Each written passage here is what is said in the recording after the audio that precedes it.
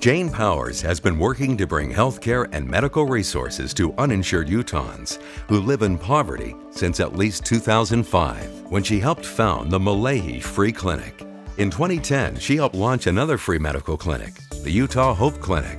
Powers is also an emergency department nurse at Intermountain Medical Center, and she brings her emergency care experience to the Utah Hope Clinic, where she puts in untold hours each week. Says Powers, "It's my belief that it's a privilege to take care of someone. They put their trust in you and connect with you on a level that is deserving of respect and dignity.